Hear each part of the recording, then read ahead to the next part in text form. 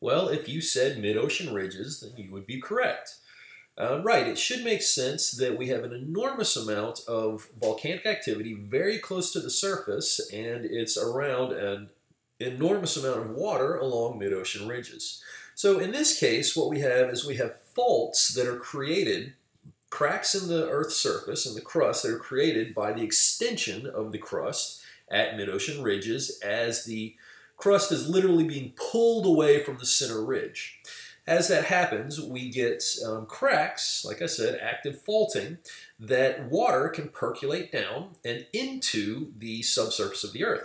So as it does that, it gets very close to the close to the surface magma that is creating new crust right along the trace of the ridge. As that happens, the water gets superheated and moved back up near the surface. When that happens, we get an enormous amount of very interesting, cool, exotic minerals and rocks that are created along the trace of the mid-ocean ridges. You can see over on the right we have what's called a black smoker.